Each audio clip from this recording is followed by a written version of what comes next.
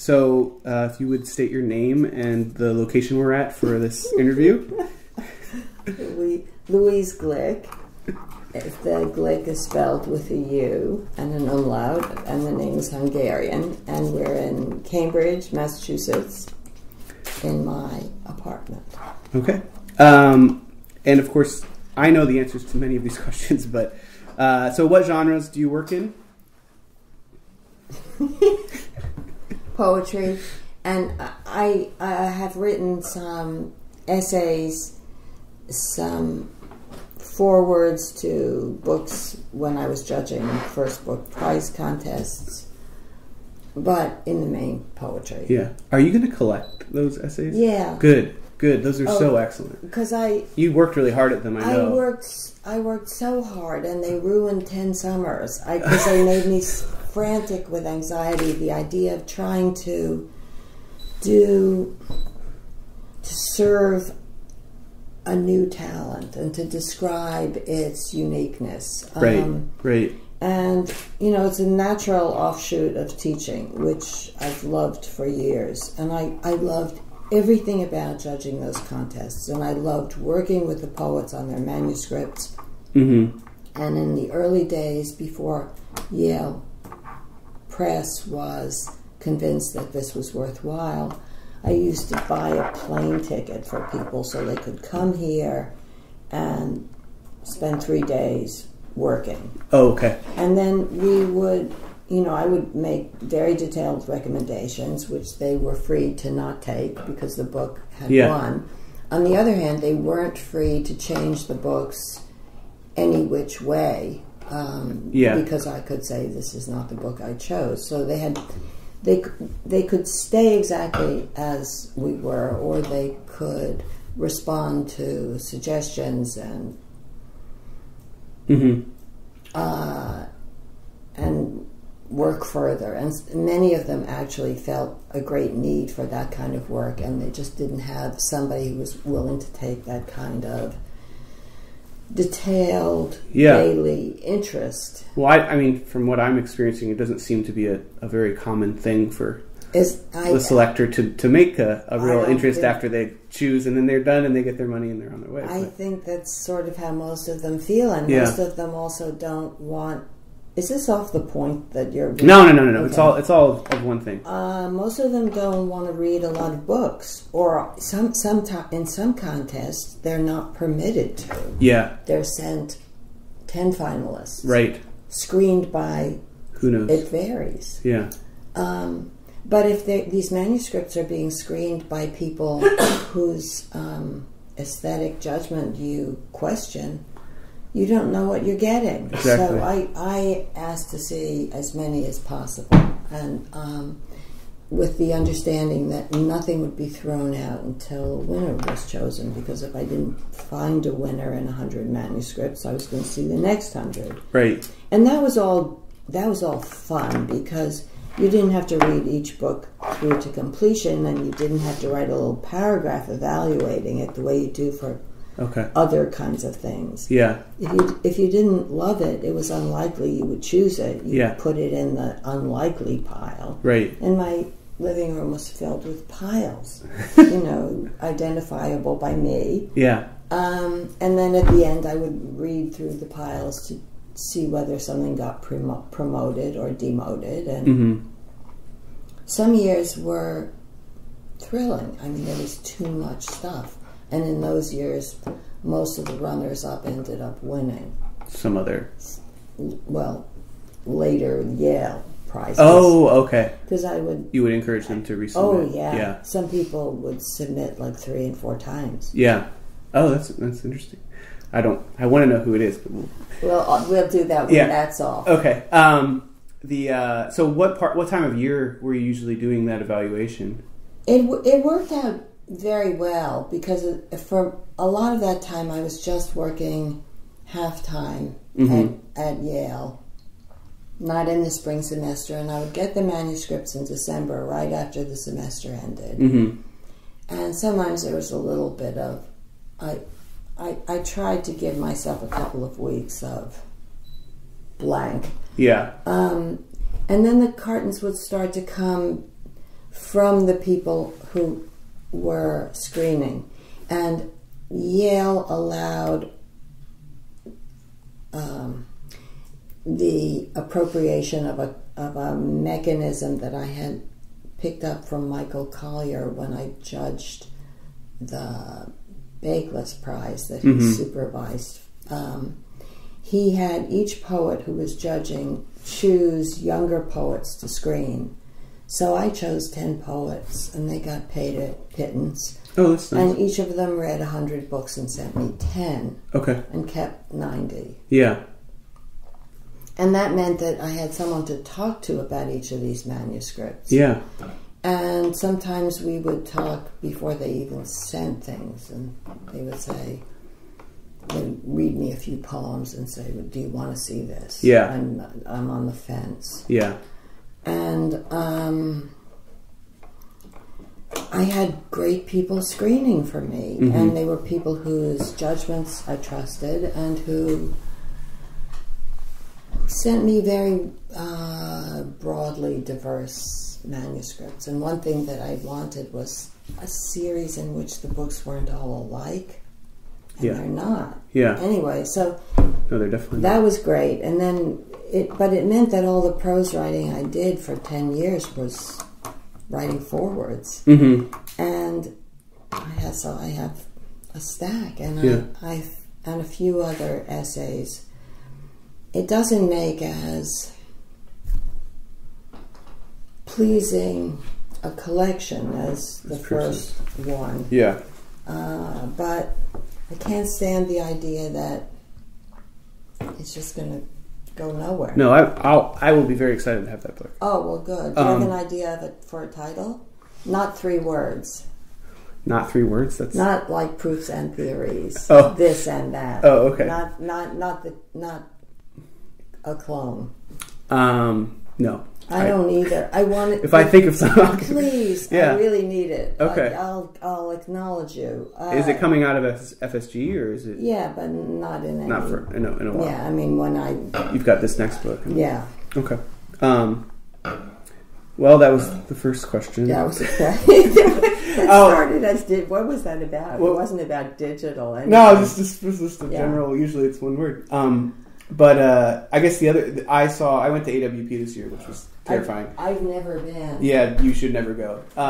Sort of what I think. But there was a panel with Richard Seikin. Oh, right. And who were the other two? Arda Collins. Arda Collins and I'm losing it. Fatty Judah. Yes, exactly. And they were talking. I caught the second half, but I heard Seikin talking about his working with you on Crush, which was really funny. He's funny. I didn't know how funny he was. I didn't. I mean, like the book is pretty intense, but great. He's a great visual artist. Okay. Oh yeah. Oh. Does he really?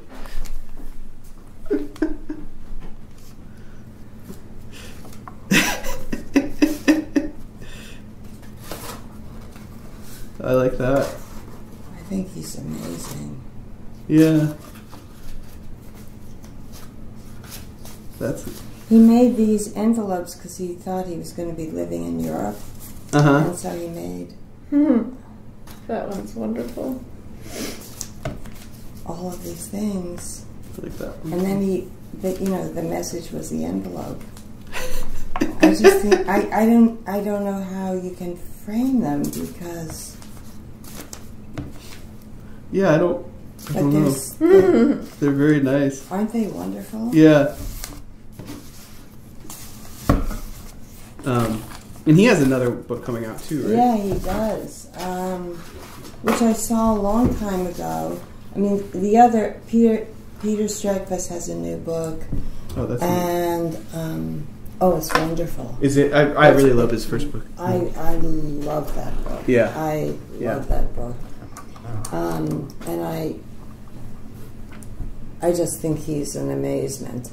And Jay Hopler has a new book that he's peddling. Oh. So those first 3 I worked with really... Those are all really strong books. Closely on the first books. And with Peter and Jay, I worked a lot on the second two. With Richard, much less. I mean, it's funny because he needed a lot of editing. His poems were way too long. Yeah. The stanzas were too long, the lines were too long, but you had to preserve that sense of that avalanche sense, that headlong sense. And so it was very hard to figure out. But once he saw a way of approaching the language to edit it and still give it, still preserve its character, he was an excellent editor, and he may feel that he just knows how to do it on his own. Yeah, well, I mean, we talk on the phone, and but I haven't, and I saw early versions of a lot of poems. Yeah. Well, and Crush has become sort of its own phenomenon. Yeah, it really has. Yeah, I know. And it's been it's interesting. I mean, I remember I first heard about it at Breadloaf that year. I was there, and somebody was like, "Have you read Crush?" And I was like, "No, like I'm sorry." And then they were like, "You must." And then I caught it, and then I still have, we know the MFA students kind of at Idaho, and they're still, some of them are teaching it, and or like the guy the guy who's actually working for me in digital is based his final poem and his thesis off those lines and that sort of stanza style. So, well, a lot of people sound like him. You can see they read the book and then they can't get out of it. And that's the danger. That's hard. Yeah, I know.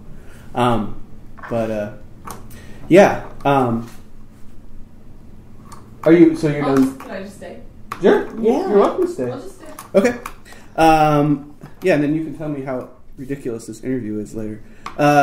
So your primary genre... Well, she'll be talking about me, please. No. We'll be talking my about question. you. And so your primary genre is poetry, correct? Yes.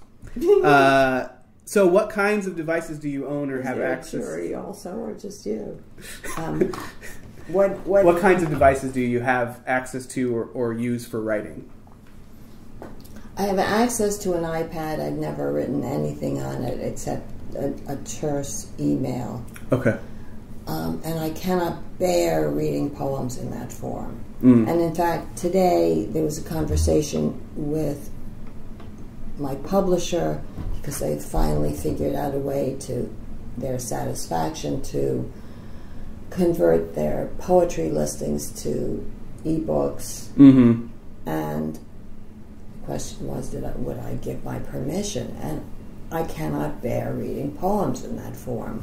Scrolling down a page, you have no idea how long the thing is. Yeah. You don't know whether you're in the middle or the end. And Miranda, who is my, daily editor, not my big guy editor. Okay. Who was a student of mine at Yale. Oh. It's very funny. I have all these students now in positions of I hesitate to say authority, but I turn to them for solace and advice all the time. And Miranda is quite great, and her judgment is wonderful. And she was a wonderful beginning writer, too. Anyway, she said she thought it was a good idea. She said for people who are used to reading in this form, it's not such a violation. But it makes me uneasy. So if friends, for example, when I was in Stanford and friends would send me drafts of poems, as we do, I do through the mail. Right. Or at Stanford, I would give something to a secretary, but there wasn't a lot. Well, that's further up the pike. I just have to go to someone who can print it out. You have to have it on paper. Yeah. And that's... Well, I have to be able to move my pen around and make notes, first of all. Yeah. And I have to see what it looks like, what the duration is, and I have to be able to read the beginning and the end. I have to have them all in my head, but mainly it's that I don't know how to make notes otherwise. So I have this that gives me fantastic pleasure in other ways. Mm-hmm. I love it, and it's an endless amusement. And I keep it very near my bed or on my bed. And if I wake in the middle of the night, I turn on the light and I see if anybody's written to me. And I always loved getting mail, and now I have that experience around the clock. Right. Except that I check it every 4 minutes, and I'm so heartbroken when there's no change. It's just that same old email from Amazon or some website that I patronized once. Right. And I have a regular old-fashioned cell phone. I only got a cell phone about 5 years ago because I'm taxi dependent, and I needed to be on the street and call the guy. Yeah. So it doesn't receive emails or anything like that. And it's a regular iPad, just like the first. No. Or a larger one or a smaller one. The iPad that I have? Yeah. I'll show you it. It's because how it looks is part of its story. Okay. You might want to take a picture of Louise. Okay.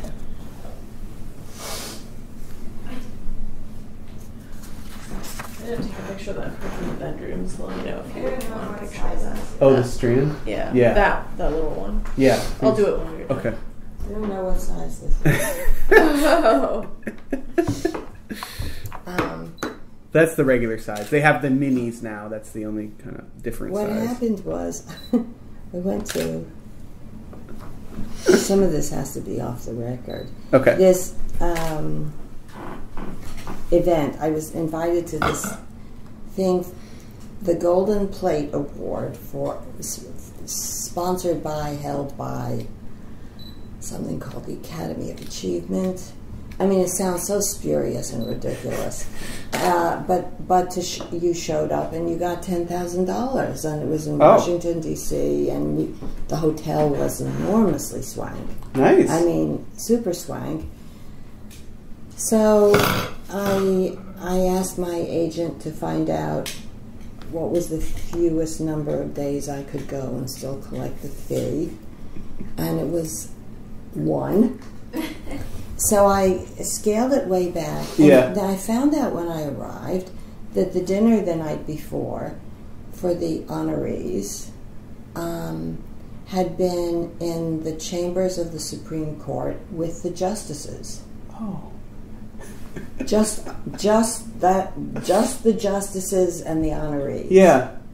I could have eaten dinner in this. Oh no.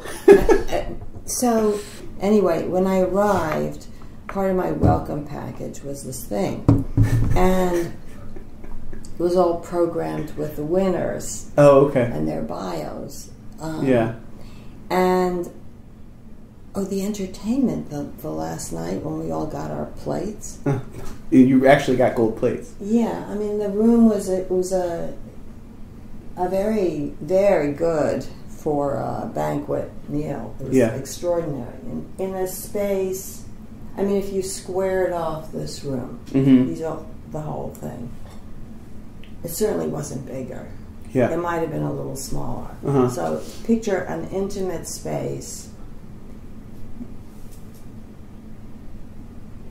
I always want people to guess, but it's ridiculous. What are they going to guess? It was like seeing Mozart. It was Aretha Franklin. Oh my gosh. Really? Aretha. Yeah. She was there. Right where the tulips are. Wow. Yeah. Different color.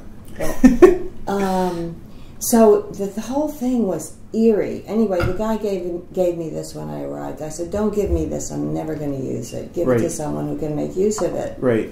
He said, I have to give it to you. And I said, but I won't use it. I don't want it. I'll leave it in the hotel room. Please give it to someone else. And he said, I have to give it to you. And he thrust it at me, and then I was holding it, and then I seemed to have it. So I took it to the hotel room, and I'd seen how people push the screen, so I pushed the screen. Yeah. Nothing happened. I mean, it wasn't connected to anything, and I thought, well, I apparently don't have the gift. And so I then brought it home. Well, actually, I had somebody ship it to me. Uh-huh. And then I kept looking at it and thinking, I guess now that I own this, I should learn how to use it. But I lingered in that state for about 6 months.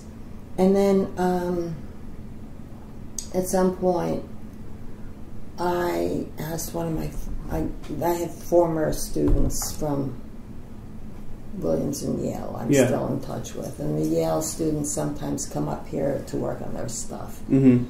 And one did. And I said, what do I have to do to learn how to use this? Yeah. And he said, well, you need to get Wi-Fi.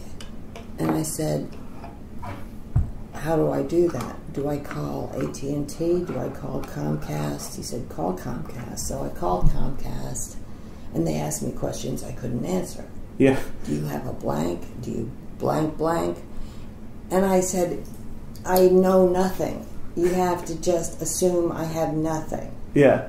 But I thought this is not going to work. It wasn't working. So I called the student back and I said, write me a script. Here's the kinds of things I was asked. Yeah. Tell me what I say. Right. So I went back and I recited my script, and someone came to the house and installed a device. Mm-hmm. And no one had told me that it had these little strobe flickers, and I'm epileptic. Right. So I thought, oh, this is never going to do. Yeah. So I called the student again, and he said, you can turn it around. Just turn it so the strobe is facing another direction. Yeah. And I did. But then I still didn't have an email account, so then someone else came up to work on poems, and I got an email. Then I was so horrified at this transformation that I didn't do anything further for another 6 months. And then Robert Pinsky, I told him I had an email, and he sent me a photo of one of his grandchildren. Uh-huh. And I opened this little thing, and there was a photo. Yeah. And I thought, wow. So I learned certain skills. I still can't add an attachment. Uh-huh. No, that's not what they're called. An app. Oh, I don't know how okay. to add them. Yeah. So somebody has to do that when I need an app. Yeah. Yeah, like I wanted HBO because I couldn't The get HBO to go one. Yeah. But then I have all of these, names, passwords, and I can never remember what they are. Then they ask me, you say you want to change your password. Yes. And they ask me my special secret question, which makes absolutely no sense. What is your favorite pet's name? And I didn't have pets. I mean, except when I was a child. So I have no... Yeah, no. And they say, well, we can't change the question because the person who this is came up with this question. And I think, how could I never would have. Right, right. I still haven't figured that out. But now I try to write down the password somewhere so you have some other place to get it from. In my phone book. Oh. Because there's such a long list in my head, and I don't know which one is for which. Right, right. So all that stuff I hate. Yeah, no, it's such a daily part of life now, and we all dislike it. And when it's new to someone, it's also you kind of realize how awful some of it is. I like the adventure of the mail, and I like watching. I've watched a lot of television, and when I had bronchitis this winter, and it was wonderful because there it was in bed with me. I didn't have to go anywhere. Yeah, I didn't have to sit in a chair. You had it all right there. And you had endless stuff too, right? Yeah. Do you have Netflix or everything? Oh, you have. Oh, okay. You're set. You're set. Yeah. And I have another thing. I own something. I own Breaking Bad. You bought that. Because I didn't want to wait for the last season. Yeah, it's worth it. That was a pretty intense season. Yeah. Once Gus died, the real spine went out of the show, in my view. Yes. But I loved it. I loved that show. I did too. Yeah, we just finished that one. Oh, Not too long ago, yeah. What else have you liked? TV-wise? What are we watching now? The Americans. The Americans is very good. Is it good? Yeah, that's a very good one. Have you seen Friday Night Lights? I've watched some of Friday Night Lights, but you've never seen it, right? No. So we would need to do the whole thing. From the beginning. Yeah, I did it several years ago. Yeah. I loved that song. I watched that at Stanford this year, and I thought it was going to take me. There are 5 seasons. I thought this is going to last me the whole of my Stanford experience. It's going to be great. Mm-hmm. And I finished in about 2 weeks. But then I didn't want to watch anything else. It's like when you read a really marvelous book. And there was something about. I mean, I can record and watch things on demand, but. Yeah. There was something about the fact that I could do this anywhere. Mm-hmm. And if I went to a hotel, I could do it. Still have it. You still do what you want. Yeah. Oh, it was just... It was an amazing discovery for me. And I loved that show. And I ended up watching the last season a second time. And then I still didn't want to watch anything else. So I watched the first season. And I was ready. But I have not found a new thing. Since then? Since then. Well, it's been Have a month. you watched The Wire? Okay. I watched The Wire on TV at Frank's house. Yeah, that would be a nice... Because he has equipment. Uh-huh. He has lab quality equipment. Well, I'll think of some other ones for sure.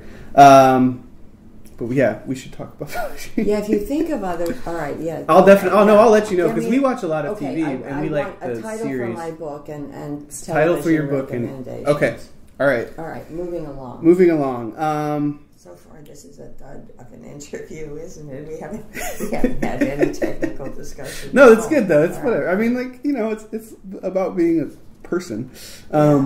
So, you kind of...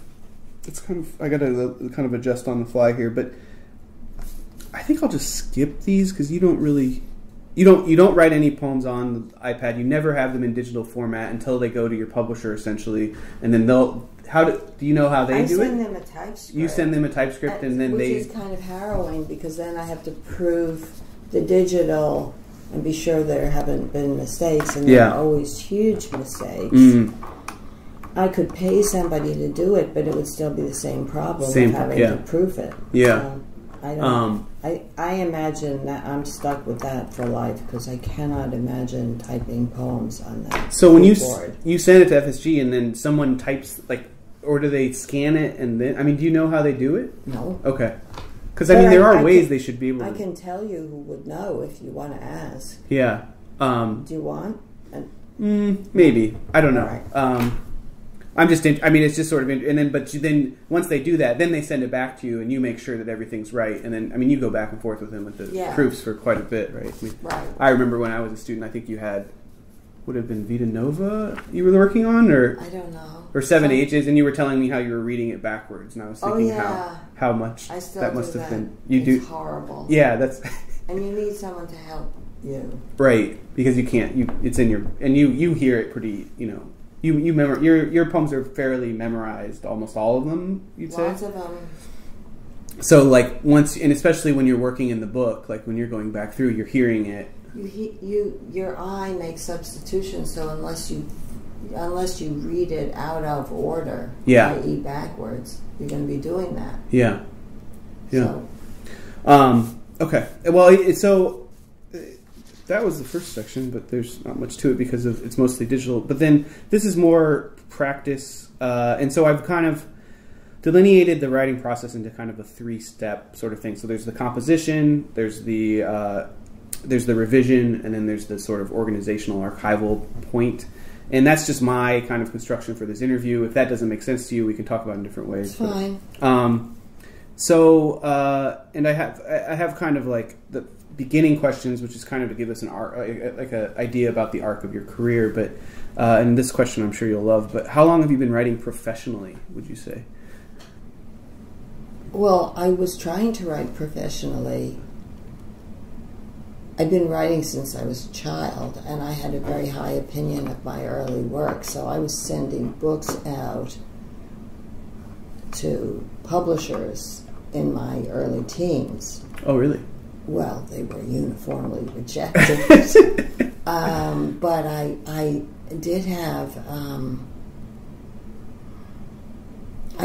that intense dream, and I developed as anybody has to, a very tough skin. I mean, I had enormous vanity, so every time one was rejected, it didn't matter that I was 15 years old. I thought, I'm never going to write better than this. This is the climax of my vision, and no one wants it.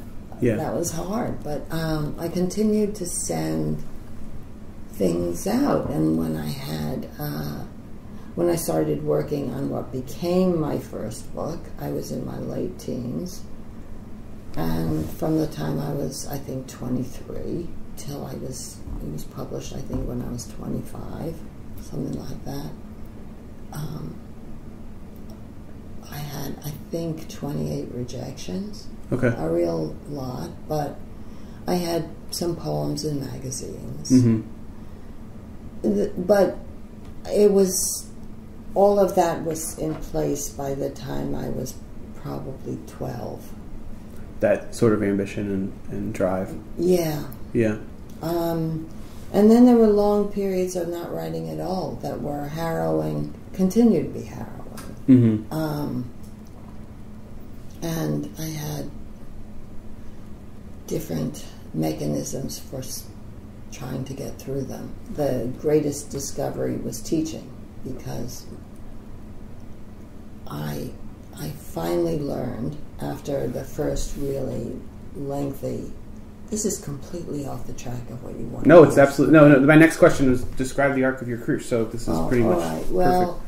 The first time that happened, Firstborn had been published, and I had, not only did I pretty much done what was in me to do.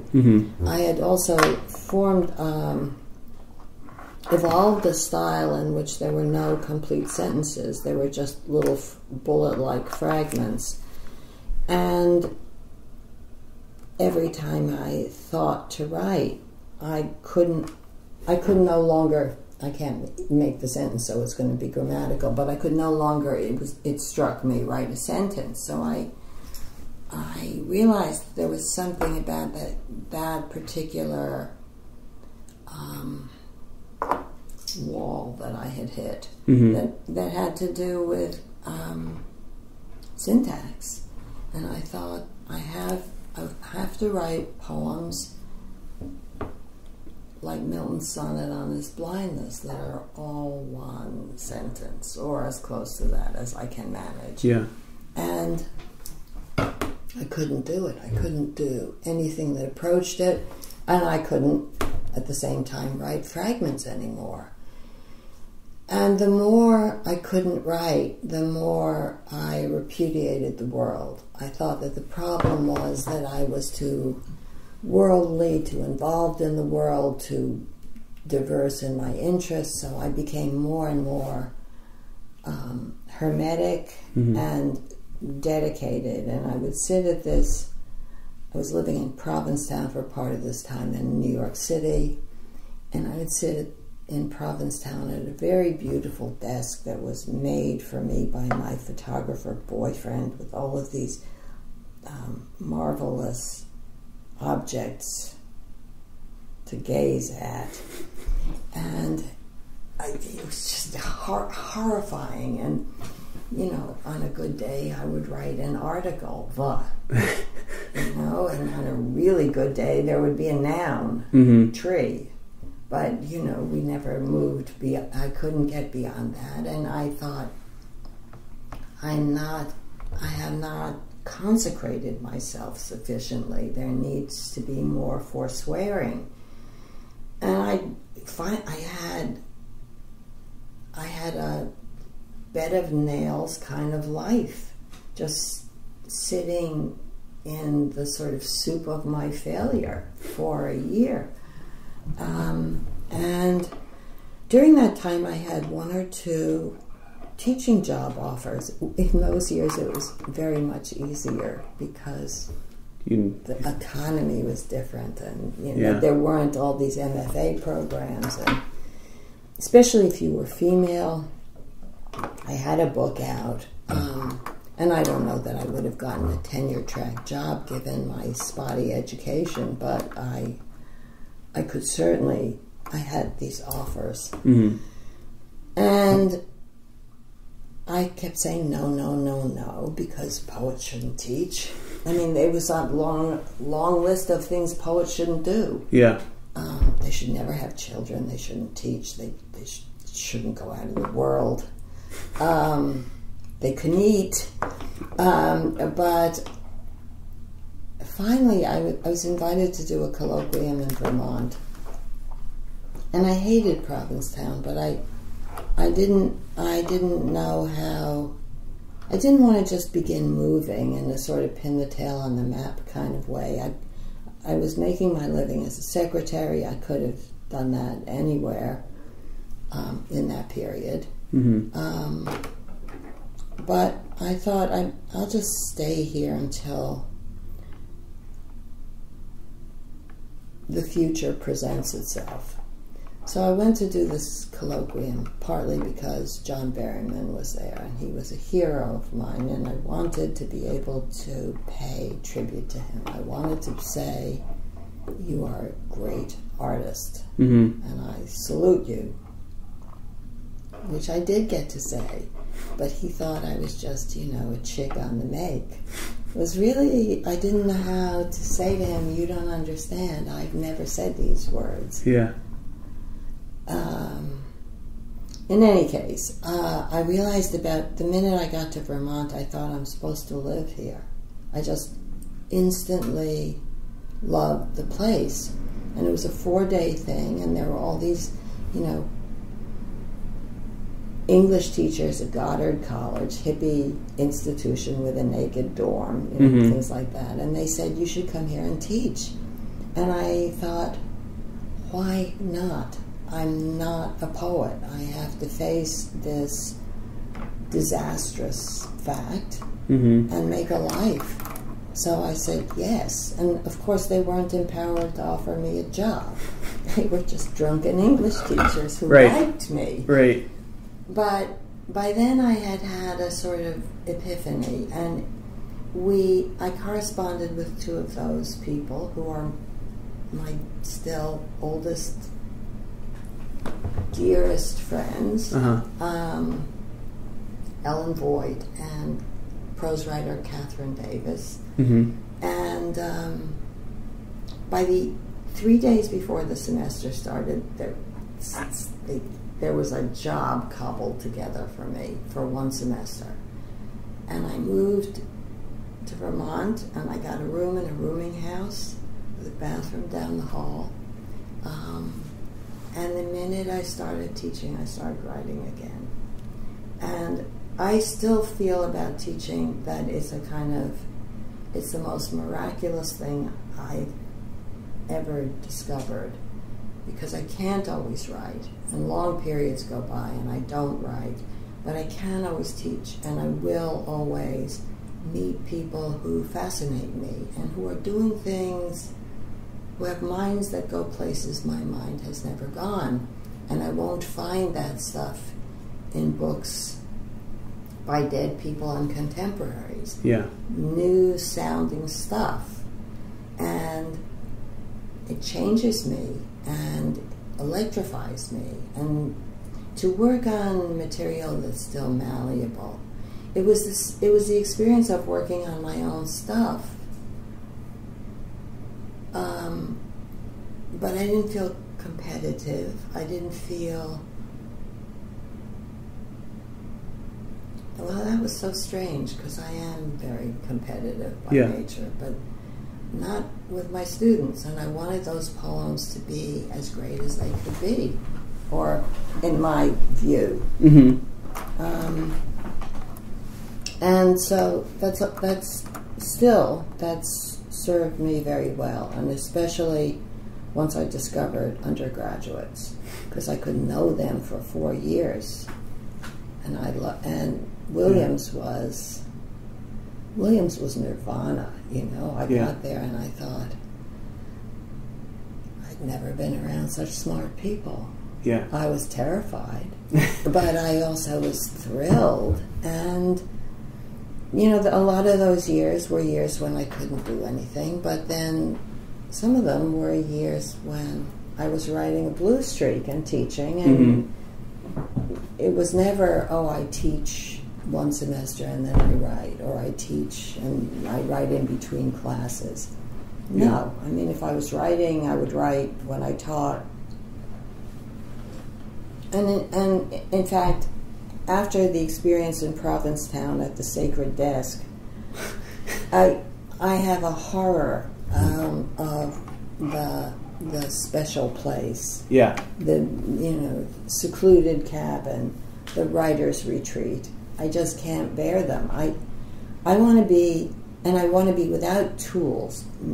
I often have no pencil and no paper, so I have to borrow them or buy them.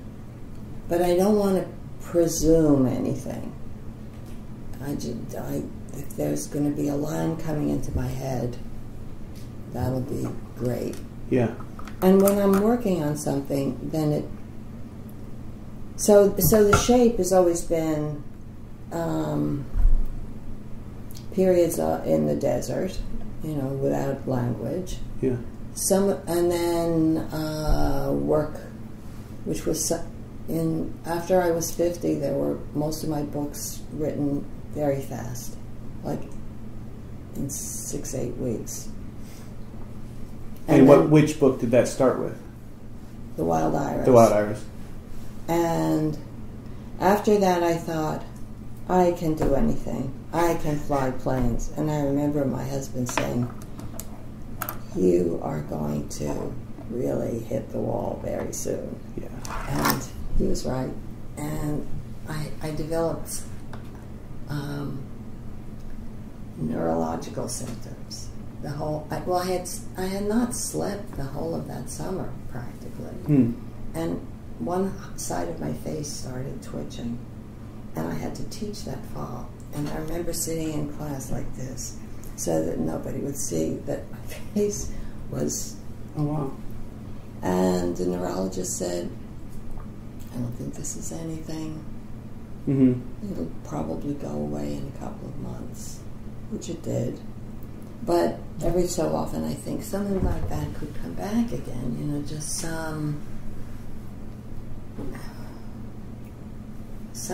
weird... I mean, it's weird to write that fast, and you don't have a sense of agency. Very hard to revise, because you can't picture... You don't remember writing it. You just were sitting there, and then it was. And the last two books, Village Life and the new one, were slower, but they were steady. So especially Village Life, the newer one, there were lots of moments when I thought, this is never going to be a book. I don't know how to put this material together. So, I mean, if you could think back, I mean, before you hit this sort of stride where you were producing books very quickly, I mean, what was it like, say, writing House on Marshlands or long? Okay. It took many years.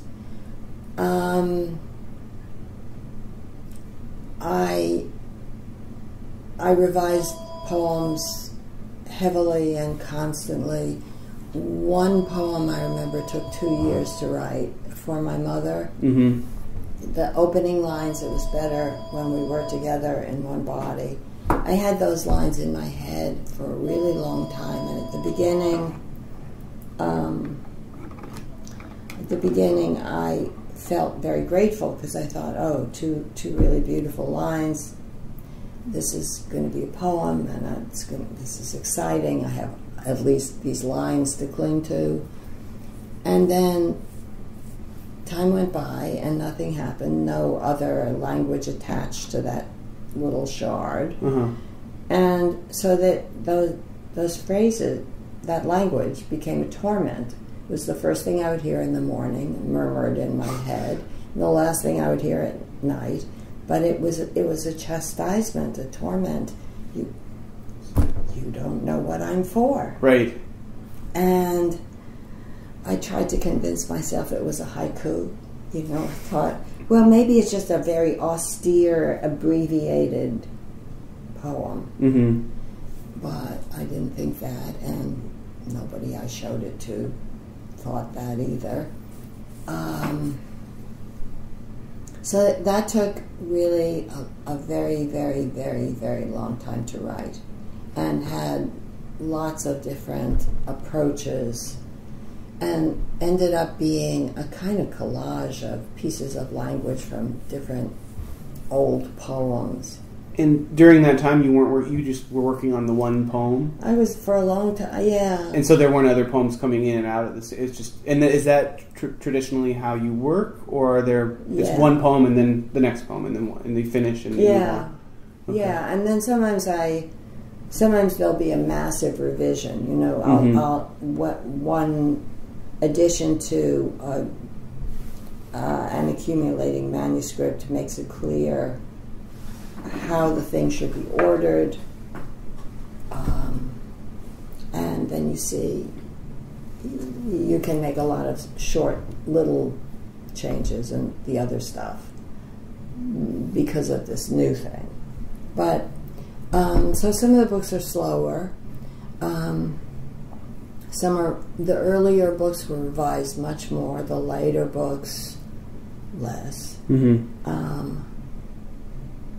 Though there were revisions in all of them, and though most of them proceeded at some point rapidly from, I would say, Averno on, there were hiatuses. Like Averno was written in 2 fast periods. And it's 1 October because that was such a good chapbook, and then okay, and I had October and I had Prism, right, and I thought these two poems can't be in the same book. I mean, they're just complete opposites. And then there were 2 years when I wrote nothing, and I haven't attended to this in recent years, but for many decades, I kept this chart of what I wrote when, and each year would be written at the top of the years were like that, and the months were like that. Mm-hmm. And if I wrote a poem, then I would write its name, and if I wrote nothing, I would write an X. And so when I got depressed, I would take this thing out, and I would see all these lines of X's. And then they would be, at the end, there would be a little gust, and the little gust would be completely different from what had preceded the X's. Yeah. So I began to be, I mean, trust is a little strong, but I just figure this is how it goes with me. And there's a period usually now after I finish something of being happy, because I don't have to write. Yeah. I feel kind of on vacation, and I have a sense of secret pleasure because no one's seen it and no one has anything to say about it. Mm-hmm. But I love it, and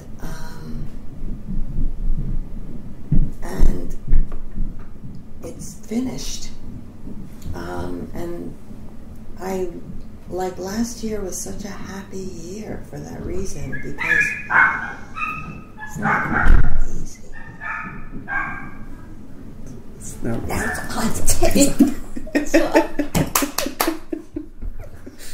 I'll send you a little clip so you can. Yeah. I'll give it to them. You can just play it back. They made me take I had these beautiful antique trunks in the hall with a celadon vase of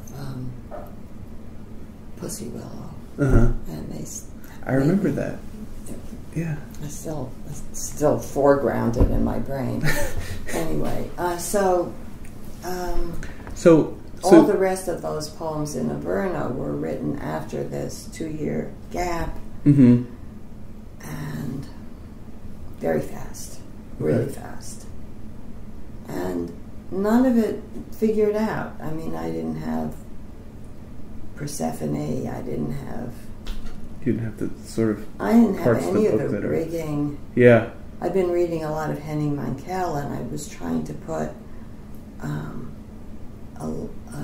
image from each of his novels in one of my poems. Oh, okay. Is he a mystery writer? Yeah. Okay. Swedish. I hate travel, but I was... Is this the Nero Wolf book? Nero Wolf? Nero Wolf? Oh, that's different. No, okay. That's different. Okay. No, that's Rex Stout. That was from much longer ago. No. Mankell is living. Okay. Swedish, married to one of Ingmar Bergman's daughters. Wow. Yeah. And I think he's a genius. I love those books. I think he's a great prose stylist. I would recommend them. Start with one step behind, though. Don't start at the beginning, because the first book is not good and you wouldn't read the rest. Okay. But very dreary, compelling, with there's his detective plods ahead, and he notices small things that don't make sense and turns them over in his mind. But he's not a firebrand, and he's not handsome, and there's a kind of dreary sameness to his days. But the books are fantastic in their notion of what triumph is. Mm-hmm. Triumph is persistence, and then it turns into comprehension. A pattern is revealed. Yeah, I love them. So I was reading those, and I think something of his prose style crept into my poems. I don't know that another person would think that, but in Averno, or Averno, did it transfer through into A Village Life at all? No, that was that was book. it. That was his book. Yeah. Okay.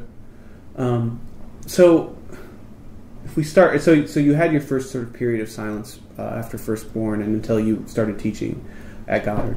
And then was it like that, sort of like a repetition every time? I mean, if you finished a book, then you had the pleasure, but then you also had the silence, or did someone's jump? Sometimes it was with Marshland there were a lot of silences during the composition. It took about 6-7 years. Okay.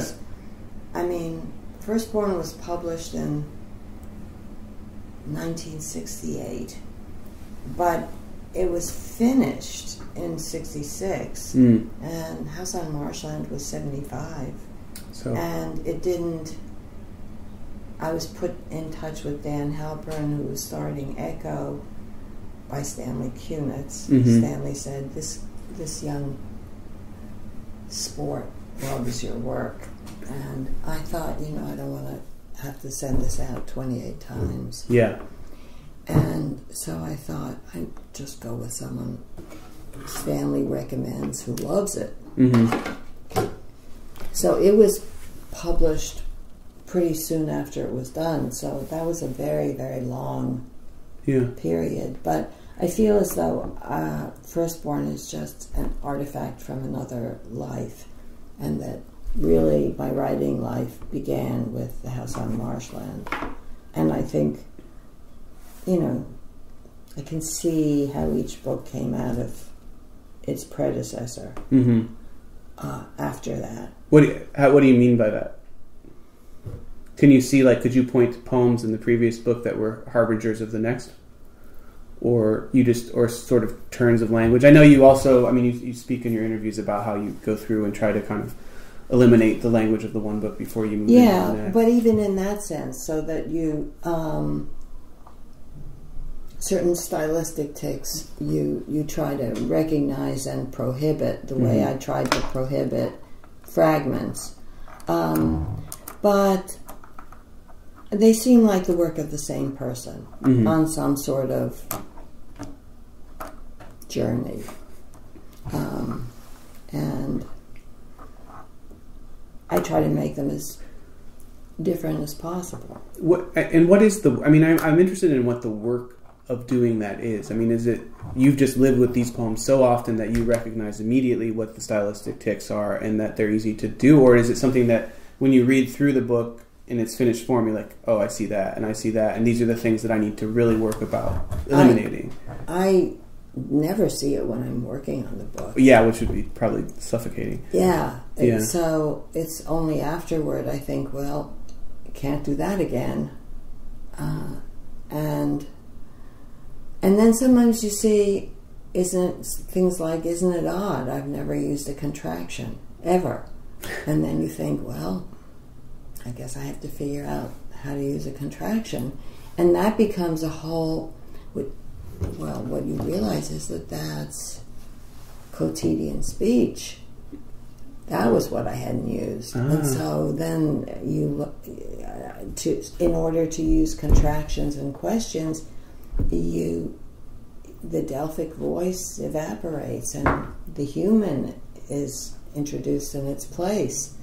And that was a hard moment because a lot of people who admired my work admired it for exactly the thing that was now no longer present. And what period was this? Between which Triumph books? of Achilles. Okay. So coming into Triumph of Achilles, that was the one of the tics that you were, or that was one of the changes that was being made. Yeah. Writing. And then, so you go Triumph of Achilles to, what's the next one?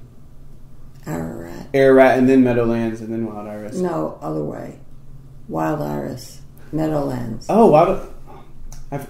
I've been. It's okay. You're pretty current. I'm pretty close. I've been reading The Collected, and it's so interesting to kind of move through time as you're moving through. Yeah. What did you feel about that? About publishing The Collected poems.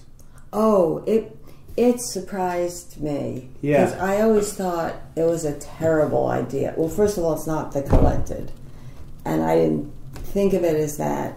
But it's 50 years of writing, and I was initially appalled and then amazed at its size because I thought it would be about 300 pages long, and then when Miranda said it was initially 688, I said, no one will buy this. we have to squeeze it. It has to get littler. Yeah.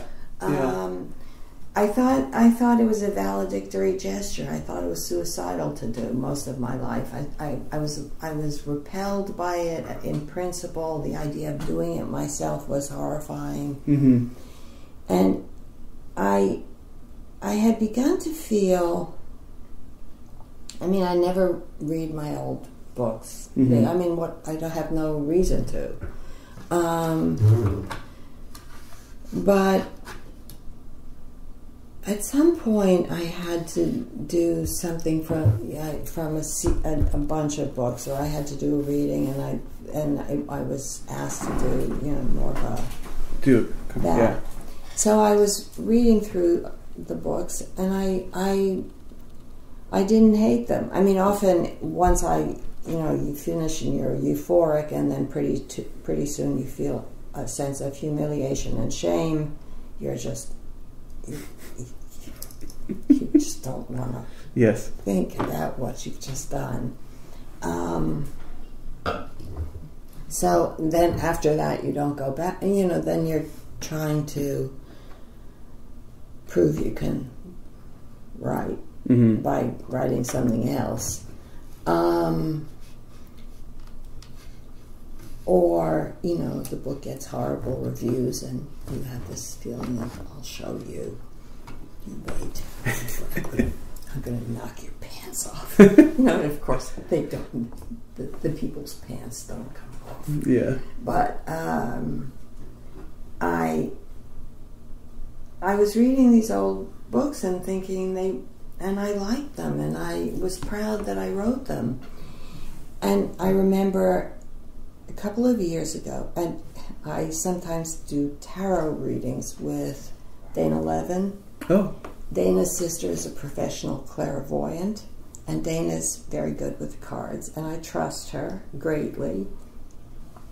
And so we were doing one. I guess I had done the cards with Dana, but then Dana's sister Karen, the clairvoyant, was visiting her, so we had a three-way conversation on my birthday for a birthday present about the reading. And Karen asked me questions sort of the way a shrink does, leading questions. She said, what have you been thinking about it? And I said, writing. And somehow it came up that I was very frightened by this pleasure that I was taking in my old work, because I feared it meant I would do no new work. And Karen said, I think you have to embrace that. I think that's, she didn't use words like path, but that's what you have to do. You have to, you can't pretend that you're not feeling it. You just must follow that feeling and see where it leads. So where it led was to a readiness to see these books all put together, which had been proposed earlier. In fact, I was contractually obliged to do it, but I would never have been pressed. And there was always the problem of the fact that Echo owned most of the books, and Dan Halpern resented for a very long time, possibly still continuing this moment, my switching publishers, which I did simply because his interests seemed to be elsewhere. So I missed the attention. And which book was that a move? Did you move? Averno. Averno. And it was a very inflamed parting. And for a long time he wouldn't relinquish any of the books he owned, so none of that was possible. But it was fine because I didn't want it. Yeah.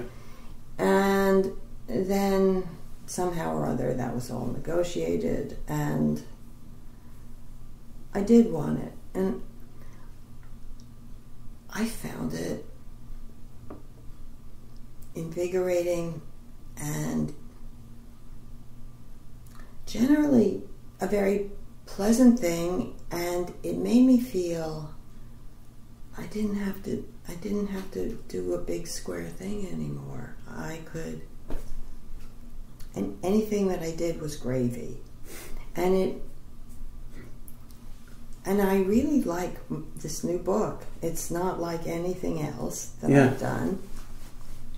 It's sort of surreal. It's got prose poems in it. That's going to be a shocker. I don't think people are going to like it or understand it. I think of it as very kind of lighthearted, or with a kind of, well, there's a lightness in it, a kind of casual shrugging bravado that I like. It's not beautiful like certain of the lyric books, but a lot of people think it's terrifying because, you know, a lot of it is about the end of time. But it's not written as a struggle. Mm-hmm. And it's not written as capitulation. It's written as, what do you know? And here we are. Yeah, sort of like that. I mean, there's tones in it that are not unlike what you do. Oh. You know, that kind of scratching your head thing. But a kind of merry bleakness. Yeah, it's always a pleasurable place to be. Yeah, anyway, so... Did you find in actually writing those poems that there was a different way, like physically you were going after them or anything else? I mean, was it... Well, the last couple of books, I've written a lot of it longhand, which was a great surprise because everything up until Averno was written on a typewriter. All the composition. Including Firstborn? No, Firstborn was by hand. Firstborn was by hand. And then everything from Marshland till Averno was composed on a typewriter. Okay. And it's one of the reasons that my papers are not valuable. Because people, you know, there's not, every once in a, you know, there'll be pages with little scribbles, but usually I just put in a new piece. So somebody who goes through all of these typewritten drafts, unless the person happens to know my work intimately, wouldn't know that. They don't, you know, it just looks like a lot of typed poems with no author's hand apparent. But that wasn't, I don't know why I started keeping a journal when I had whiplash, and someone said you should start writing about what it feels like because you'll discover that you're not in as much pain as you think you are. Ha ha. I mean, I certainly was. But I started this notebook recording my whiplash symptoms and the agony that they entailed. And so it was one of the, I always did it in bed at night, reviewing my day. And it became the most crucial piece of my day, that and listening to the telephone weather forecast, which became Village Life. I figured that out. It took a long time, but so I would listen to the weather forecast, and then I would redial and listen to it again. And there was this wonderful voice that would say, "Good evening, Boston," and you would realize that the same thing was going to happen to everybody. You weren't just selected specially to be rained on. You know, everyone was going to have rain. And it was the first time I actually understood that everyone was going to have something. Yeah. And all those times I'd stood in the drug aisles of the supermarket thinking, Louise, they can't have made all these products just for you. There must be a mark. Someone else is buying these things. And then I would think, yeah, they're buying them, but they only use half, whereas I need 10. And anyway, but the weather did make that knowledge present. And meanwhile, I was writing my whiplash symptoms, and I would get in a very spacey place, and so I started making notes for poems, and I would, so as not to confuse things, I did the poems in the back of the book, moving toward the middle, and the journal, my pain journal, from the front. And then I'd start a new notebook. Yeah. And after the whiplash went away, surprise, there were many other things to complain about in daily life. So this sort of diary of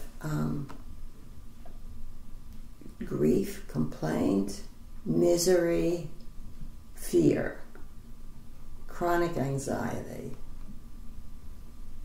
occasional nice things reported, but mainly it was the book was sacred to that, and it was a real source of sweetness in my life. I even when I didn't have a bad day, or I didn't have any real pain, or I wasn't sick, I felt that I owed it to the book to, say the worst.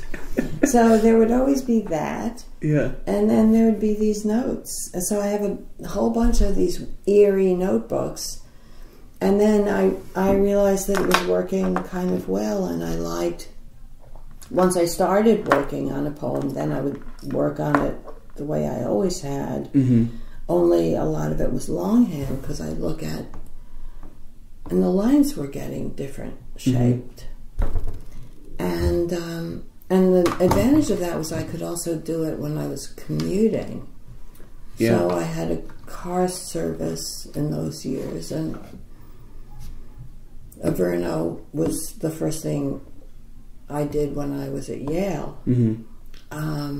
And I remember working on the poems in the car, and then I would transcribe them into the notebook in the back. And at a certain point, each one would have to be, there'd be enough material, so I had to play it out on the typewriter and see how it looked in type. And one fact of working on a typewriter that's either, I don't know whether it's an advantage or not, and I imagine for prose it would be, my prose writer friends all love the computer. Yeah. But when I get to an impasse or an awkward line, I have to start over. So it's a new sheet of paper, and you have to do the whole thing again. And so problems emerge in those retypings. Like your fingers will hesitate over something you thought was resolved, and you realize it's not resolved. You realize you have to do something different. So you had those. You were kind of making those revisions in the actual transcription work. They were coming to you. Yeah. Just from some sort of almost like a practiced feel of the rhythms of whatever. Your hands wouldn't type it. You just realized something was wrong. Either the line was wrong in how it was lineated, which would be simple to resolve, or the whole trajectory of the poem was awry. Yeah.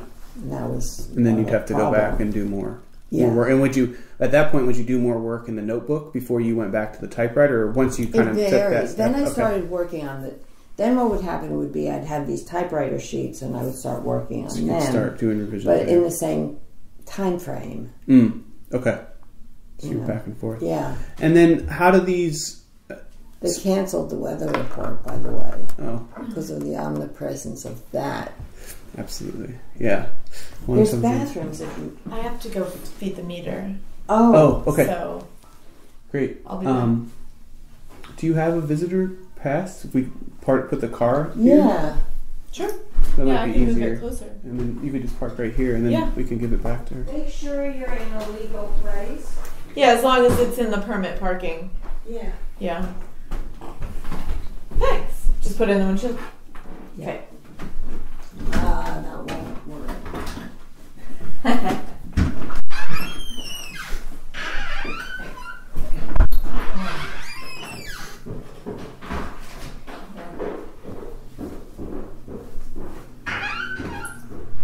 She win a prize? I don't think that the word comes this way. Oh, it's a bill. Oh. Sort of opposite of a prize, but... Or didn't I thought I wrote this check already. But perhaps not. Okay. Were there any other things like the weather report for any other books? I mean, did that ever happen before? Were there any sort of other? I don't even know. It was Village Life, really. But no other books had like something where like a ritual to which responding in some sense. Well, Wild Iris was a garden. I mean, Yeah. I had been reading garden catalogs for 2 years. I had 2 years of writing nothing. Yeah. And I all I had read was garden catalogs. And plus I'd seen, when I first moved to Vermont, a clairvoyant who told me I would write 5 books. And I'd written 5. Ararat was the 5th. Oh. And I thought, that's it. And I thought, it's obvious because there's no beauty in Ararat. It's just the whole lyric gift is dribbling away. And then I read garden catalogs and listened to Don Giovanni for 2 years, and I thought, I'm brain dead. You know, of course I can't write. Yeah. And then that came in a burst, like in February or something, I think. No, it was summer. Oh, it was summer. Okay. I started walking around the garden, which had been the only thing that I did. Yeah. And things were coming out of the ground, and I thought, I'm going to try and write something about a flower. So, in terms of so the difference then, I mean, now we kind of have an idea of the handwriting to the typewriter and whatnot. I mean, what was it like when you were just typewriting your poems? I mean, you'd sit down at your desk or wherever? I mean, the typewriter is a kind of wieldy thing, so you'd have to be in one place wherever you were. There would always be... It would be episodic. Okay. And it didn't have to be my typewriter. For example, I remember when I was working on... What was it? 7 Ages, Vita Nova. Mm-hmm. I remember writing some of those poems on an airplane. I wrote 2 on one transcontinental flight. And then I got to Irvine, and I had to borrow a typewriter.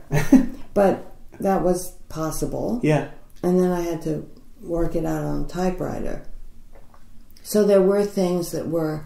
But at that particular point, I was really on a roll. I mean, I knew it was coming. Everything was turning into a poem. Yeah. So I felt I could be anywhere, and I could write with anything. I could write with, food coloring, charcoal, and and I could make actually very crude, like PowerPoints, and I would know how to assemble them. Oh, that's fine. So when you're in that sort of stage, where are these? Are they just coming to you? Are they coming from overheard statements, or is it's all just there and you're just kind of waiting to release it? It's nothing overheard. It's just some weird brain corner that suddenly you have access to, and it exists. It's like a temporary shelter. It exists for a very short time, and it's not like you think I could go back there. You just think, yeah. Do you see any patterns now that you've had these experiences happen again and again that sort of anticipate you're getting to where that brain corner opens up, or is it's always? No, I'm always mysterious. It's always mysterious, yeah. and the last 2 books have been a little slower in what I felt was a good way, because the stamina called for in that other kind of composition is so extreme. Plus, you don't get you don't get a very prolonged experience of immersion. You get a very intense, fast hit. Yeah. But I really liked the feeling that I had. It was like writing a novel that I had in Village Life. I had this sound to go to that was like a place. Yeah. And it was accessible. I could get there. It wasn't like this special trick pony. It was... Yeah. And it meant that the composition was a year instead, which still seems pretty fast. Yes, but it's not as fast as 6 weeks. Yeah, Yeah, absolutely. That was Vita Nova. That was the fastest. 6 weeks was the fastest. How long was Wild Iris? More like 9 weeks. Okay. But there were 3 poems that were written the year before. They just were crap. But once I wrote the Wild Iris, once I wrote the bulk of that book, I knew where the crappy poems didn't seem so crappy. Okay. And one of them, did you know Elizabeth Langston, David and Meredith's daughter? Mm-mm. Did you know David and Meredith at all? No. You didn't take a classics class. Well, she's my godchild, and she was at that point very little, and this was a period in which I was writing nothing, and I said, Elizabeth, give me a title or a first line. And I thought, if Elizabeth asked me to write a poem, I'll have to do it. Yeah.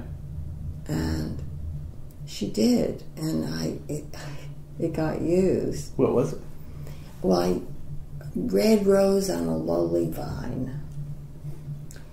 It didn't get called that finally, but it was a little song like Valentine of a poem. Yeah.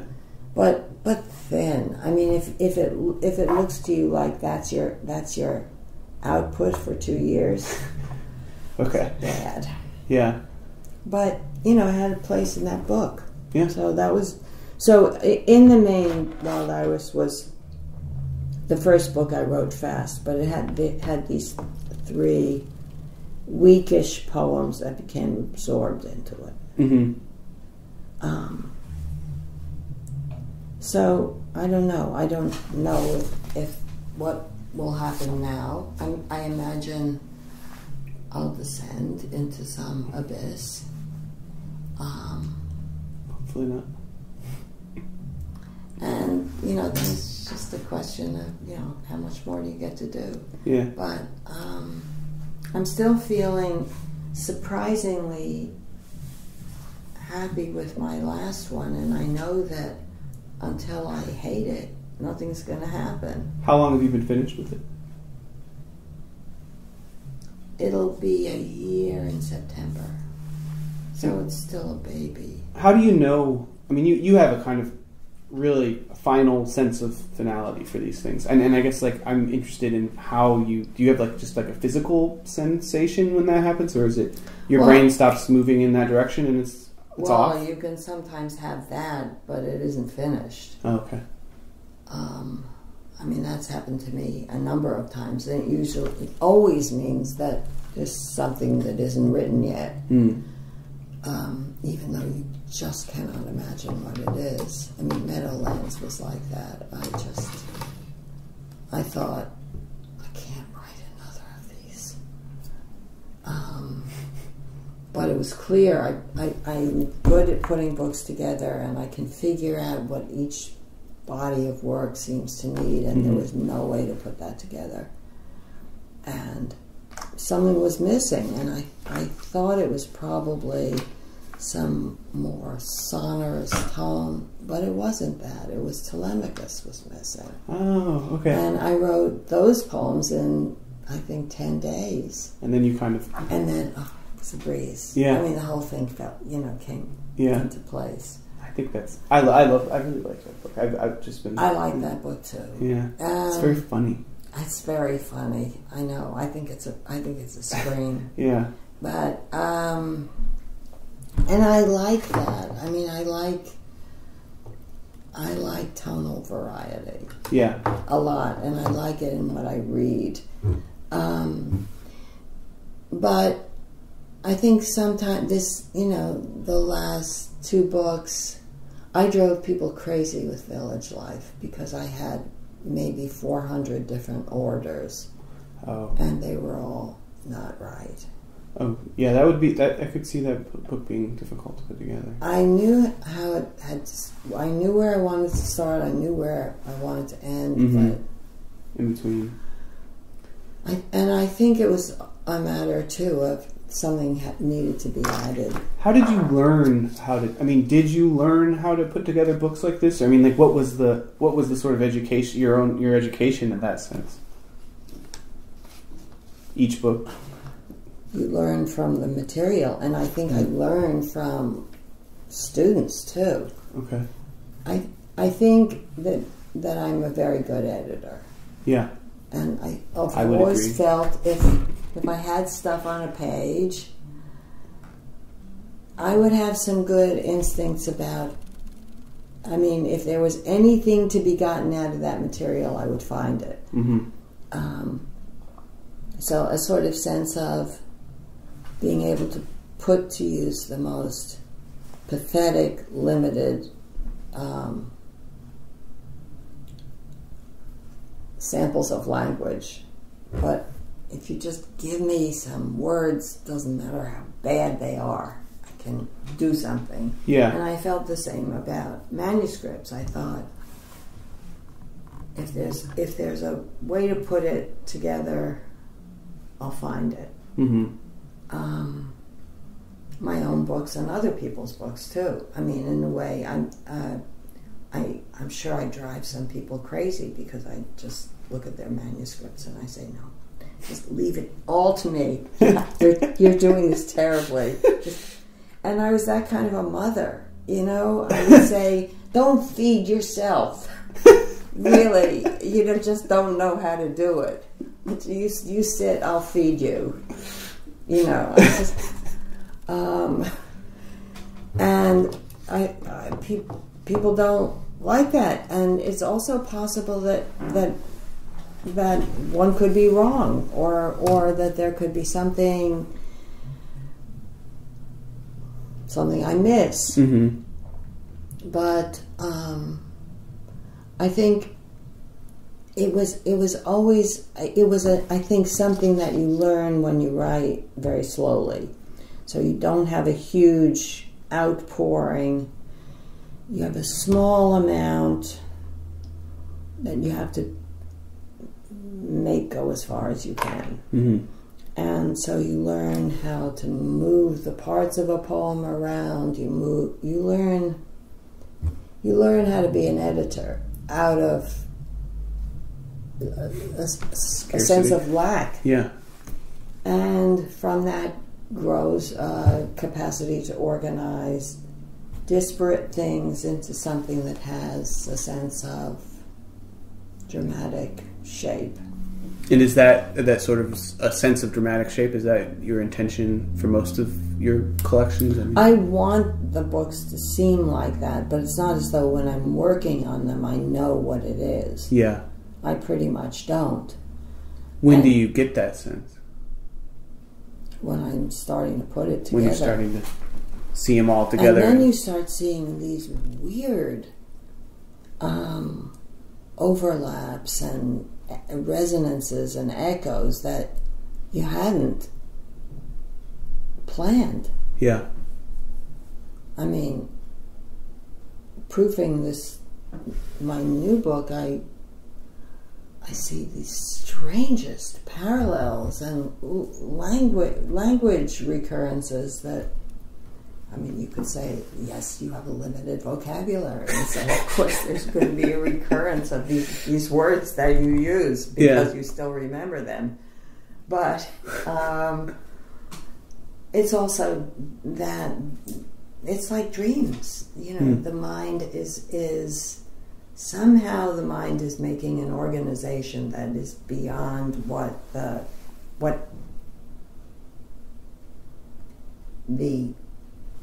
comprehending or apprehending faculties take in initially. So, when you're working just on an individual poem and you're revising it, what's like the mode there, and you're going back? Are you just deleting? Are you substituting? Or is there primary, or just whatever the poem needs? You're kind of in service to it. That's Yeah. the aim. I mean, nothing's more fun. If I can tell myself that a poem can be made with just deleting things, great. Yeah. That's 2 for the price of 1. You get the deleted lines if they're any good to use somewhere else. Yeah. And you get a poem. But oftentimes you can't just delete. Sometimes you can take out everything that's weak and transitions that are obvious, but what you've then wrecked is the feeling of duration. The poem has become too brisk, and needs to have a feeling of more languorous unfolding. So then that's a problem, because you don't know whether you're supposed to add in the places where you had material before, or were they the wrong places? Was that part of the problem? But each poem is its own little task. You just, for a long time, it's a problem you haven't solved, and then it becomes something that you have solved. Yeah. And is it the same thing? I mean, is it the same feeling of finality that you have with the collection that you have with an individual poem? I mean, that there's nothing more to be done, sort of? Yeah. But also that it gives you pleasure, that you like the shape that it makes. Yeah. And you like it better than you thought you ever could. Yeah. So all these poems you just thought were so cumbersome, and there was no way that they could be organized, that you just didn't see it. Yeah. Suddenly you actually like them again. Has your mode of revision, has that changed at all over the course? Or has it been fairly consistent? I'm sure it's quite different. Yeah. But I wouldn't even know how to say. Yeah. I mean, the poems are so different that it must be that the approach is different. Right. I mean, now I'm much more like approximation. I like a sense in the poem of not the sort of honed, perfect bon mot, the epigrammatic. Mm-hmm. I want more the kind of speech. Okay.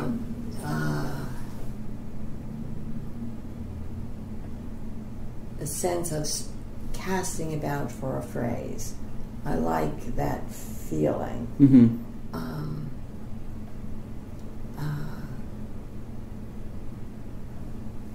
Human sounding, ruminative, rather than exalted. But, I think of Averno as, the books always seem to me, I've said this a million times, this is probably there already. Some of these books seem vertical, and some of them seem horizontal. And usually they alternate, so there'll be a kind of awe to despair book, followed by a panoramic book. But the last two both seem to me kind of spreading, though they're very different from each other. Anyway. How many people are you going to do this with? 10? Jesus, you'll be out of your mind. I know. It's okay. We'll see how it goes. You're number 7? 8? Oh, you've done a lot. Yeah. I've done quite a few. Does everyone sound different? Yes.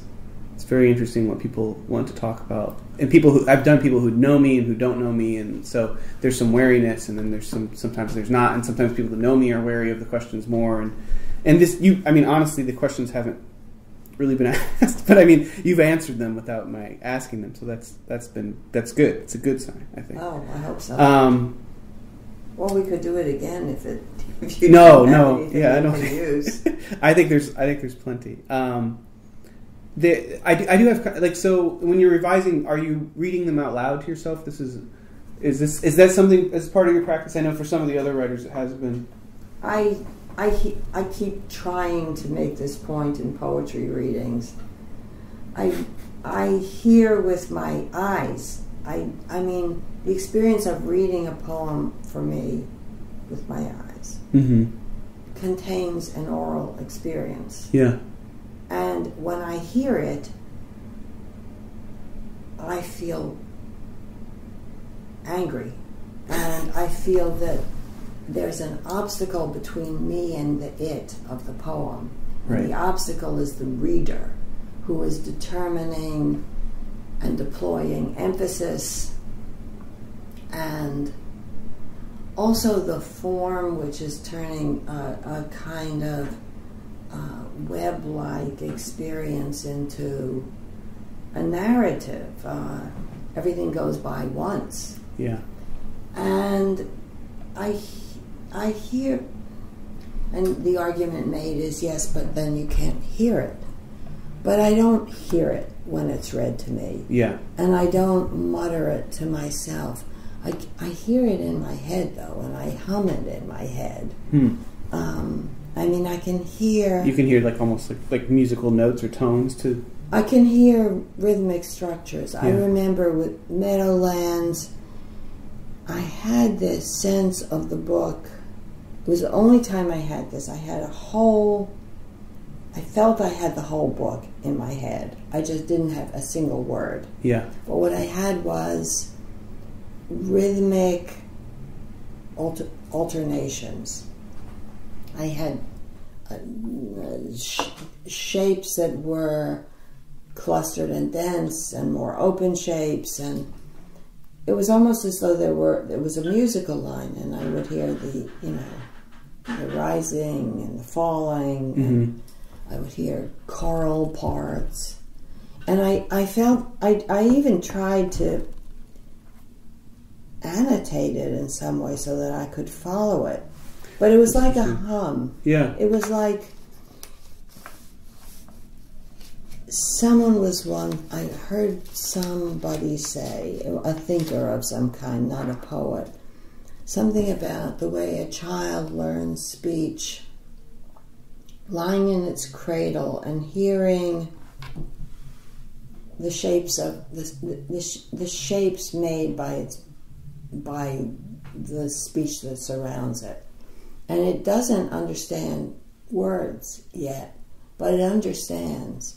And for me, poems have been like that. I mean, I remember reading when I was really, really young, reading not baby poems, but great poems, Shakespeare's songs.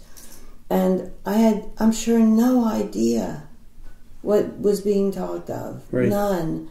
But I felt I was getting something out of those poems. I could hear Fear No More, the Heat of the Sun. I could hear the grandeur of that. The rhythm. I mean, somebody could turn it into an act of scanning the line, but that makes it so kind of plodding. Yeah. But I did hear things that way. But with my eyes, I mean, my eyes I turn what I see not into argument or a reasoned thing. Yeah. A lot of that stuff I miss. What is the poem saying? I have no idea. But I know how it sounds. Yeah. That's its own sort of intelligent communication too, right? I mean, that's it. No, that's really fascinating. Well, I'm sure there must be a lot of people who write who have this, who feel that they're... Yeah. No, I think... that sound comes to them visually. Well, it's like, I mean, it's almost synesthesia, right? I mean, it's close to that sort of description, but it's not quite really. No. But it's an interesting correlation. do people? I know you work with fellow poets on your poems, correct? I mean, you're sending stuff to your certain readers, etc. Do you work on individual poems at individual times, or is it usually in a collection?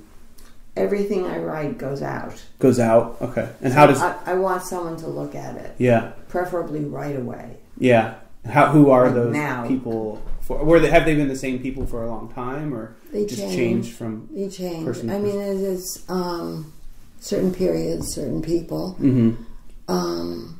Sometimes you'll feel somebody is the book. You feel as these poems, if they're ever going to be understood by anyone, will be understood by X. Yeah. And you're usually right. And then when X says this won't do, you trust it because the person is basically on the side of the work. Yeah. Whereas if you show it to somebody who, from the outset, says this is just a disaster, it's not going to be.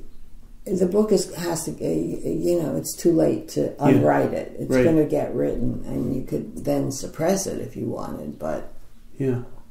So it's shifted. I mean, there's certain people who have been constant for a very long time. Kathy Davis, she has been stratospherically helpful. And I like working on her novels, and I learn a lot from working on prose. What have you learned, or do you learn? You learn moving around much bigger pieces. I mean, Kathy's books, it's not so much a question of that, but there have been books where I felt there's too many characters, and such and such, these two could be conflated. And other times I think I felt things were in the wrong order, or that too much time was spent on a particular thing. But with my former husband, who was a quite terrific prose writer, it was often a question of really moving around blocks of prose. The way you would do in a poem. You'd move a line in a poem, but in prose you would move a paragraph or two paragraphs, so I learned. It's like weight training. I could move bigger masses, and it was very useful. I mean, I don't think I would have written Ararat without that, and I think if I hadn't written Ararat, I would have stalled out as a certain kind of lyric poet. Right. I have some questions about why you chose not to write a computer, to use a computer.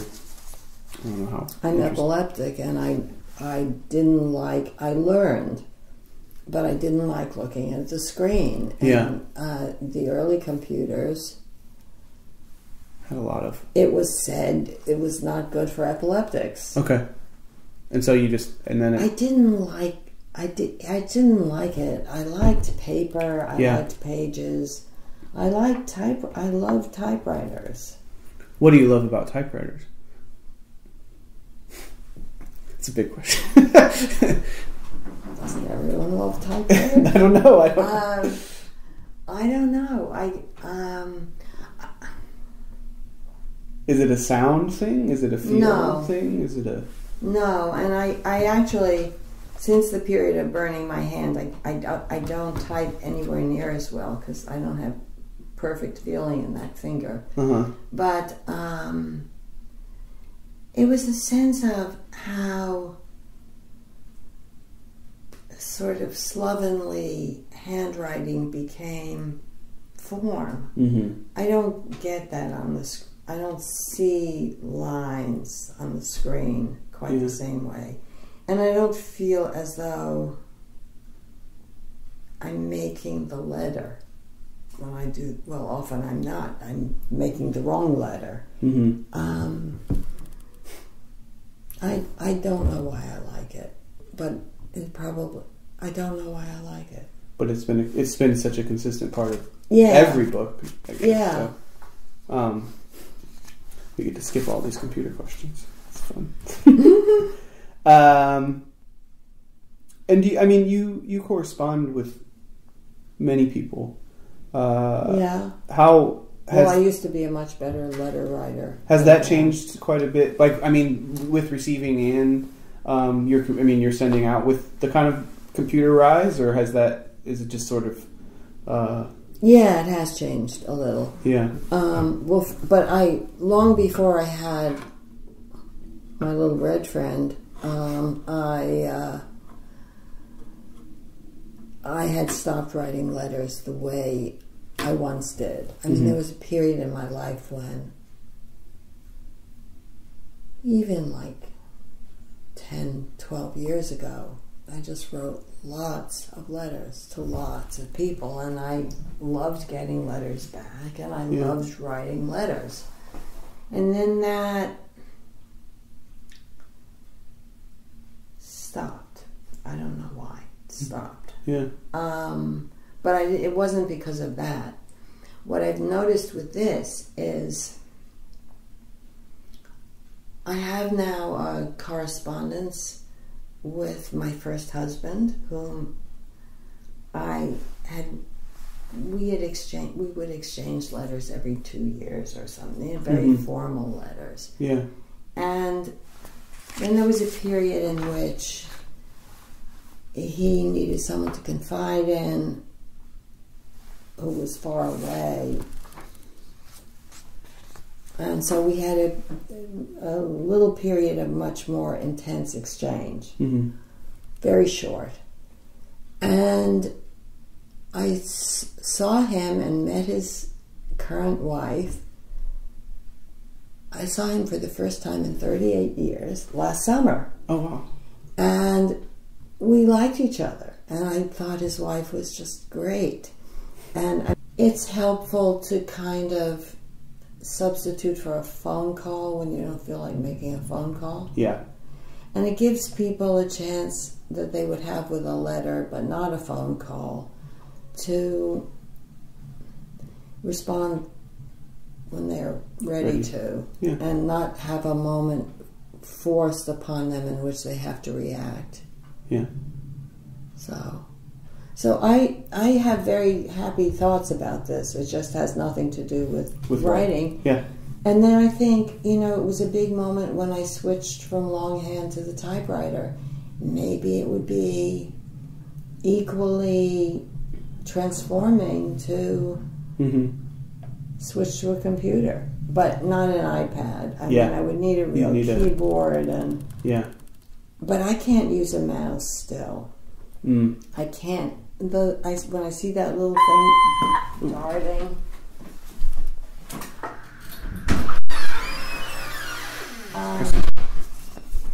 it makes me very skittish and upset. Yeah. So yeah. It'd have to be maybe a touchscreen. I think we're going to have to. I think we're ended. So, thank you so much, Louise. Have we ended now that we've moved the car? Well, had to move it